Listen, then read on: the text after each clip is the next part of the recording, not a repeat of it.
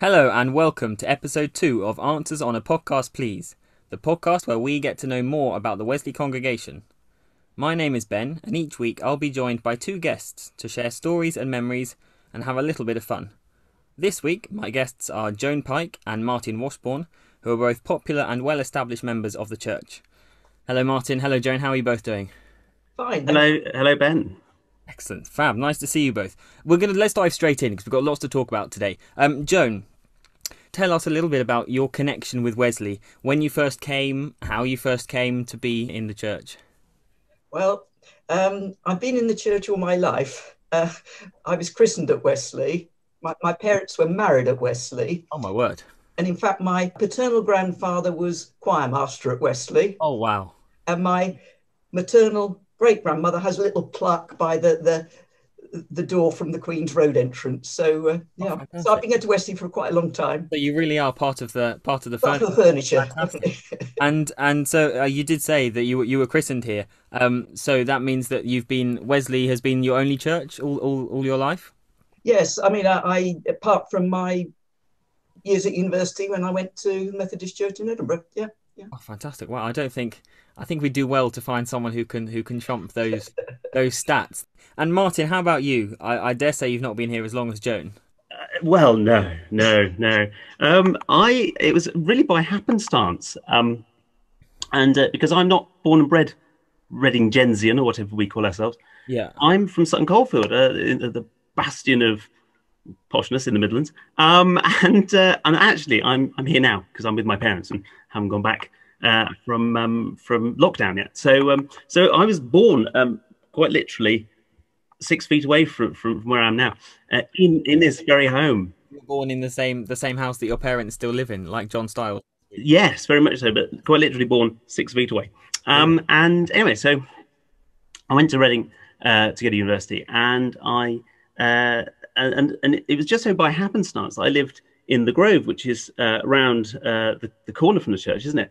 And during my teenage years, the minister up here in Sutton had changed, and I kind of, as teenagers kind of do, it kind of fades away, and I didn't terribly like the replacement, and it just didn't mean as much, and so I kind of stopped going, and then it became sort of a latent Christianity. It was still there, but I just didn't go, and anyway, 2003, wonderful summer. And I had my best friend was staying over at my house. So he was at mine for a month, and he was shift working.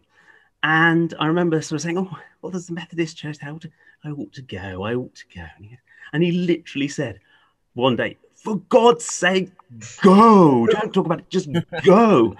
And so I did. And it's almost wonderful 2 meanings to that, really. For God's sake, go. And I'm so glad I did, because I went, and it was the wonderful Valerie Fisher presiding, and she was just this rocket, this firework of energy and faith and fabulousness. I'd love to describe it. You just know that energy, and I remember the service. We said yes to Jesus, and I just was transfixed. I just thought, wow, this is brilliant. I'm definitely coming back. So had it been a very dreary minister, I'm not sure I would have done. No, it was that firework that you needed at that time. Absolutely. So I went, and the rest is history. It is so my church. I love it. I love coming here when we can, obviously.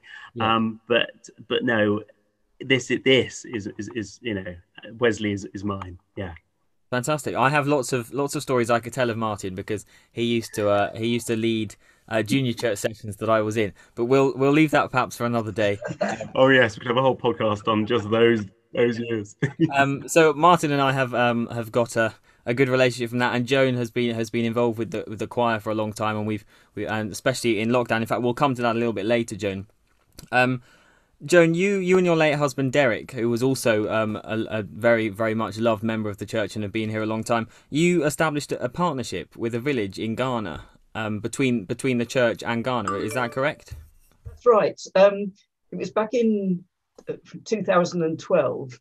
Derek and I were fair trade reps at Wesley, and we kept getting publicity from Tradecraft saying, come on one of our meet the people tours, which basically means that we had the chance to visit, well, lots of countries, but specifically this one was Ghana, to meet the people who grew the cocoa pods for Divine Chocolate. So we decided we would go, and it really was an eye-opener. And there were about 12 of us in the group, and one day the lady who was organising it for us said, we're going to a village called Amankwatia. It's miles from anywhere, so be prepared for a very long, dusty, bumpy ride, which it was. And we're going to see the villagers. I am going because I'm part of Kwapa Cocoa, which was the cooperative that these cocoa farmers gave their cocoa pods to.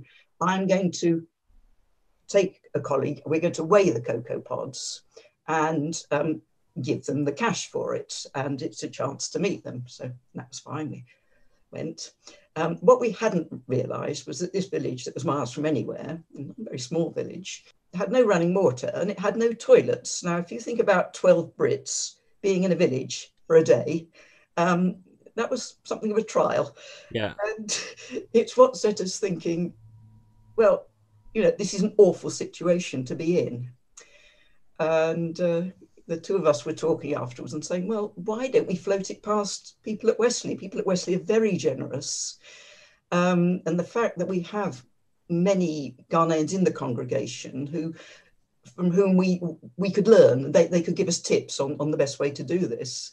And lo and behold, Wesley was behind us, and so it went on. And I'm still in touch with this lady, Esther, from Kwapa Cocoa. And what was nice, about 4 years after everything had been put in place, her Christmas email, she said, what is wonderful is that the number of girls in the school has increased tremendously now that we have toilets in the school. And, you know, these are little things that you don't think of at the time. And of course, since then, we've gone on and collected laptops and computers and things for them. So I was going to say, I remember there being a video we saw in church of them receiving their computers and setting up the internet. Right. Yes. So no, it was a great thing to have done. Yeah. Yeah. I didn't realize it was entirely separate from the tradecraft mission that you went on originally. Yes. No, it precipitated it. Okay. Yeah.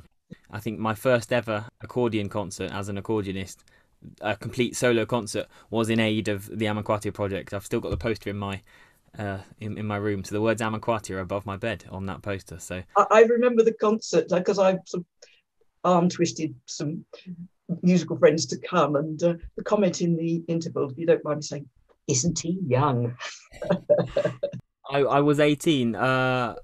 No, I would have just been 19 actually, because for those of you who don't know, I'm a professional musician, and I did my undergraduate at the Royal Academy of Music, and this concert was on the same day as my academy audition. So I remember travelling up to London early to do this audition, coming back on the train.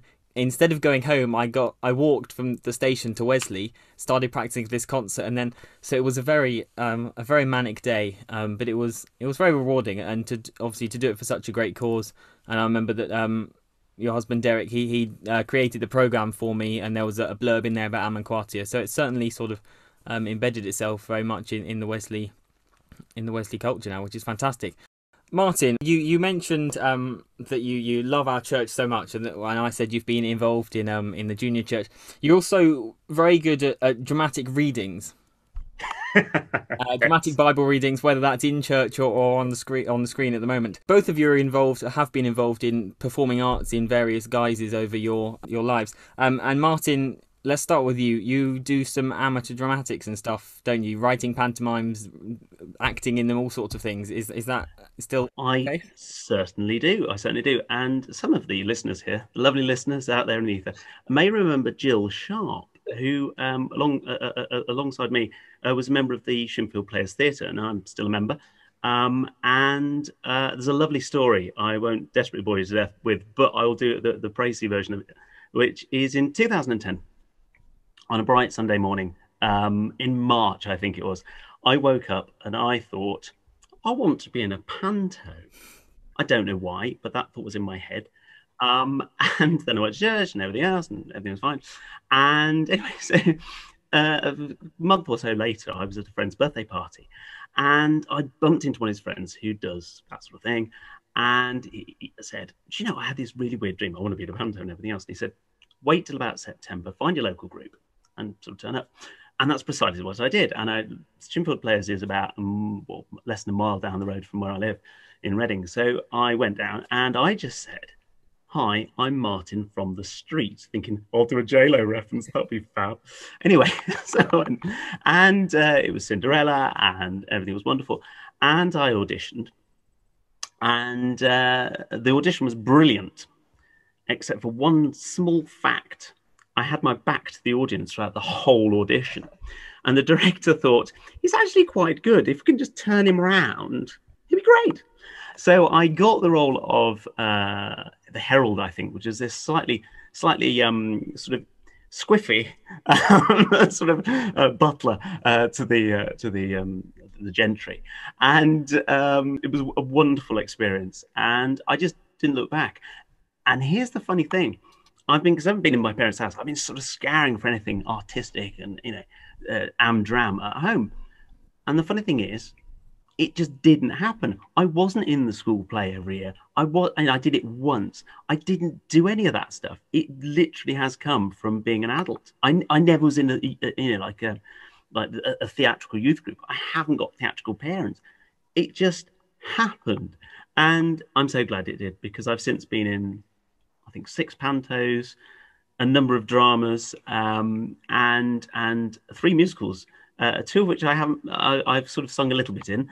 My favourite being, I'm not sure what my favourite musical is. I still think it's Dagenham, Made in Dagenham, where I was Jeremy Hopkins, the chief executive of Ford Dagenham, where my solo is 8 words.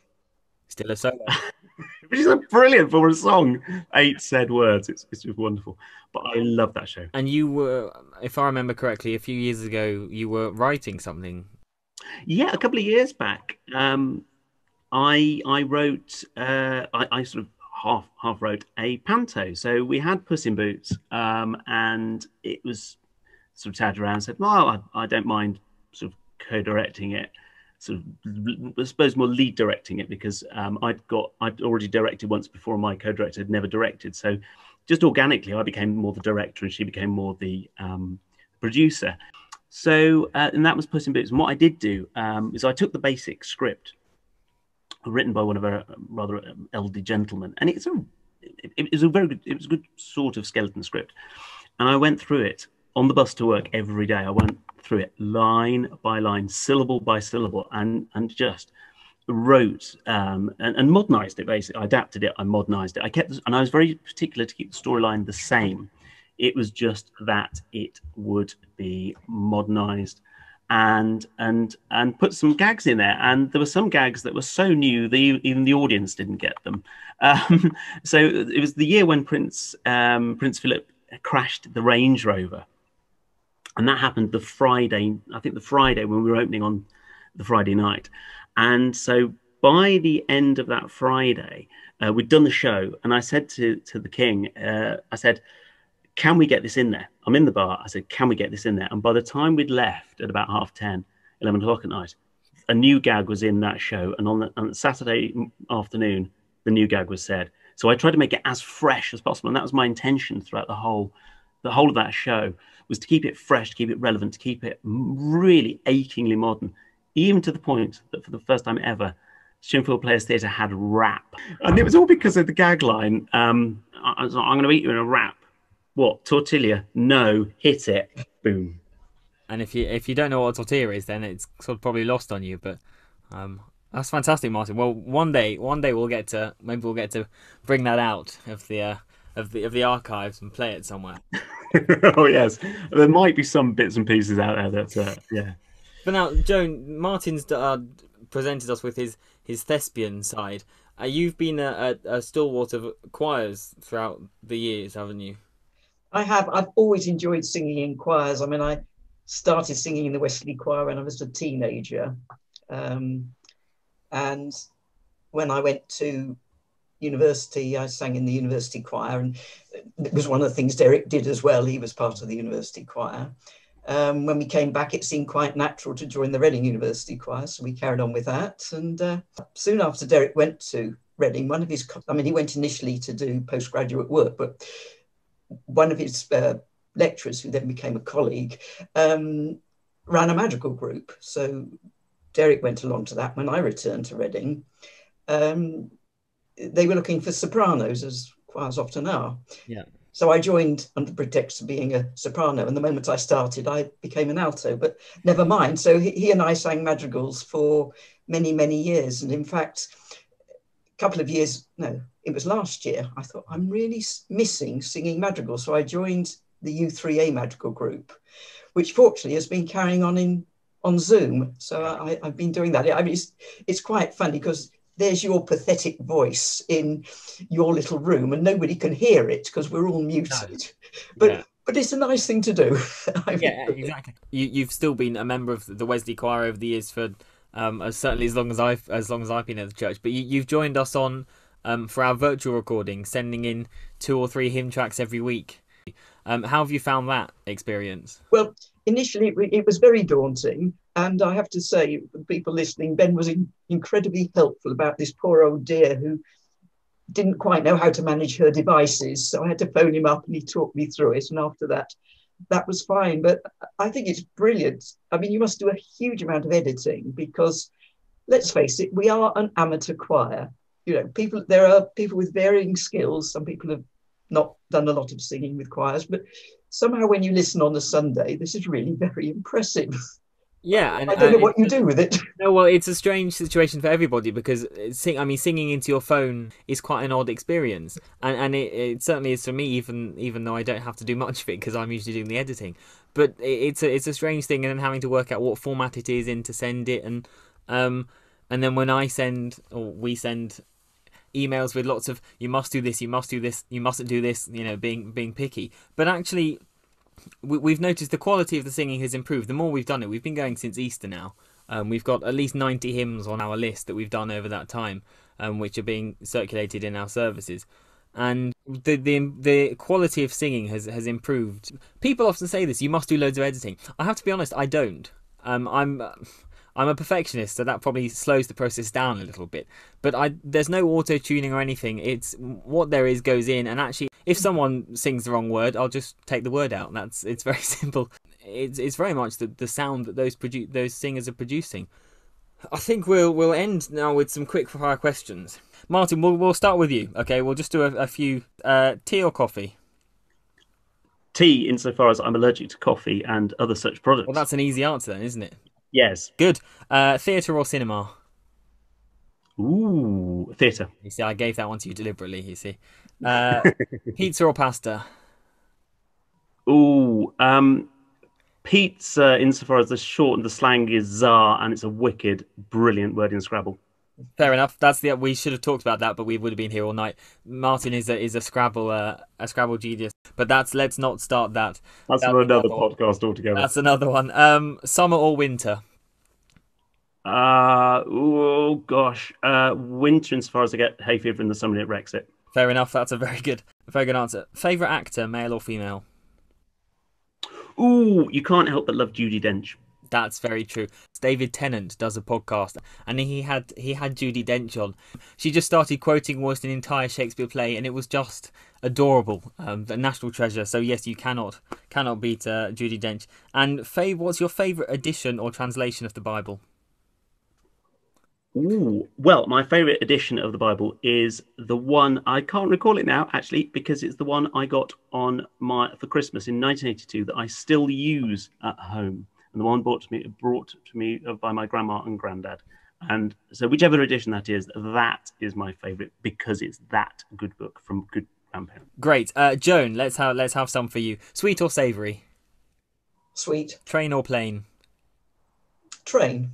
Good answer. Card game or board game? Board game.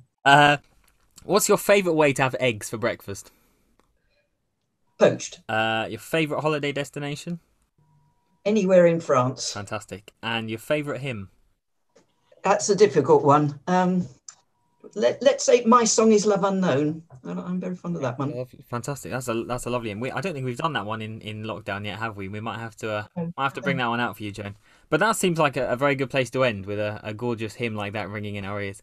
So thank you both, Joan and Martyn, for your contributions and your stories. And I've certainly learned an awful lot today that I didn't know about you both. Thank you at home for listening. I hope you've enjoyed it. Remember to like this podcast and subscribe to our YouTube channel to ensure you don't miss any future episodes.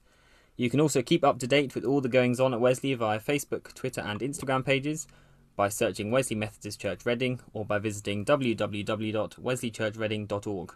We'd love to hear from you too. Maybe you'd like to be involved in an episode of Answers on a Podcast, please.